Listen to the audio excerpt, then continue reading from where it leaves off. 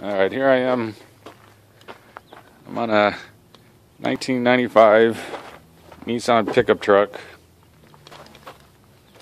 And this is how you change the oil. It's really easy. I'm looking towards the front. This is the driver's side. This is the dipstick right here. So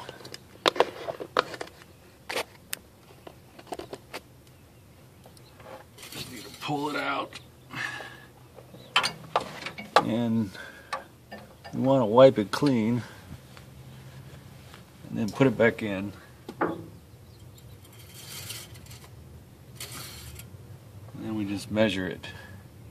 This one's got a little bit over. You see the high line?